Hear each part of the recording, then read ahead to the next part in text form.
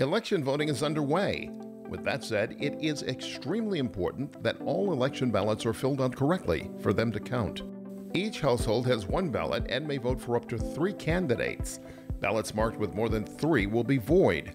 Cumulative voting is prohibited in this election, and you may cast only 1 vote per candidate by filling in the open bubble next to the candidate's name. When you fill out your ballot, please fill in the selected bubble with blue or black ink only. Make no stray marks and do not add identification and/or written enhancement of any kind, or the ballot will be rendered invalid. If you make a mistake, do not cross out the error. Instead, contact the Sun City Anthem Administrative Offices at 702-614-5800 for a replacement ballot. Insert the completed ballot into the secret ballot envelope.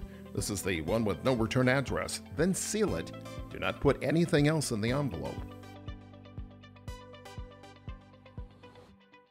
Then insert the secret ballot envelope into the return envelope. It's the one that shows your return address for verification, and seal it. Again, do not put anything else in the envelope. The owner's information is already printed on the return envelope. Finally, place the return envelope in the mail or drop it into any of the 2 voting boxes located in the Anthem Center near the membership office and the fitness center. Voting boxes are also located in the Independence and Liberty Centers. The ballot envelopes will be received, held, and secured by management staff until the envelopes are opened at the May 1st annual membership and election of the board meeting, beginning at 10 a.m. in Hanneman Hall.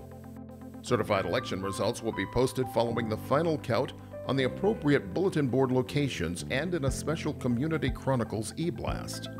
Exercise your right to vote, but in doing so, make sure you fill out your ballot correctly to make your voice heard.